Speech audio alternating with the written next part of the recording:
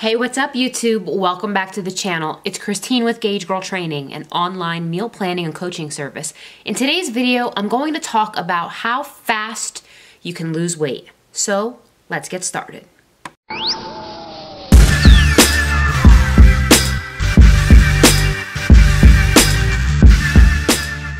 So by the time somebody approaches me with their fat loss goals, they typically are in a place where they're very frustrated, they are sick and tired of it, and they just want the weight gone. They will do whatever it takes. And in today's video, I'm going to go through what some of the limits are of fat loss, how fast you can actually see changes, and what's realistic and what's safe. The first thing I want to start by saying is this. You will find a million things on the internet that will promise you fast results. And I want you guys to know that those fast results are based off of one of three things. They are either based off of a manipulation in your water weight, they are based off of a manipulation in your carb content, which is going to give you a perceived change in your weight loss because 1 gram of carbs binds 3 grams of water. So while you will think you're losing weight, you're really just losing water weight.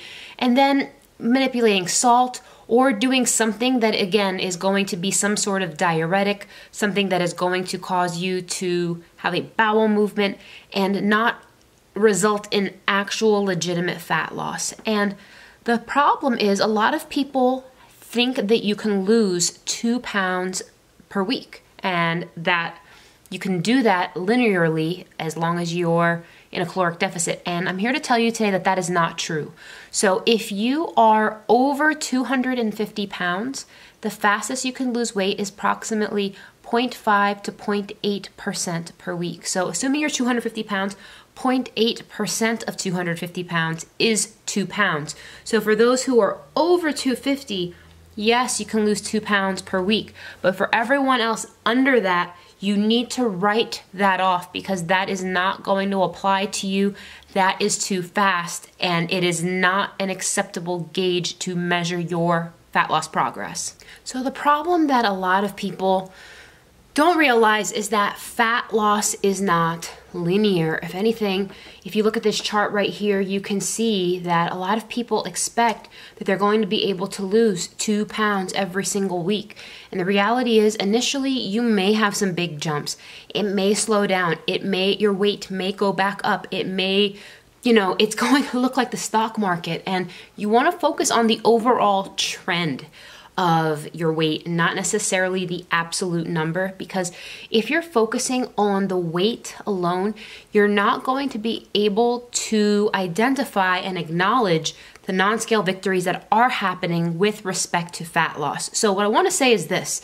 If you are doing everything 110%, you're on point with your nutrition, you are on point with your meals, you are on point with your cardio, you are not drinking, you are properly hydrated, you're getting plenty of sleep, you can expect to lose 0.8% body fat per week. So this is a model of what 1 pound of body fat looks like.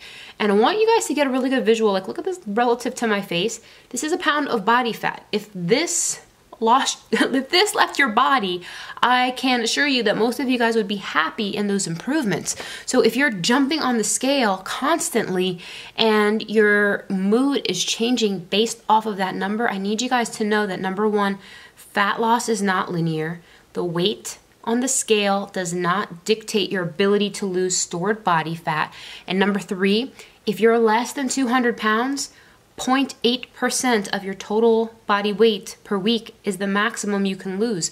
So if you're only losing half of a pound, 1 pound a week, that's about as fast as it's gonna go, guys. So I need you guys to have a reality check that that's about what's going to make the most reasonable, realistic sense for you and your needs.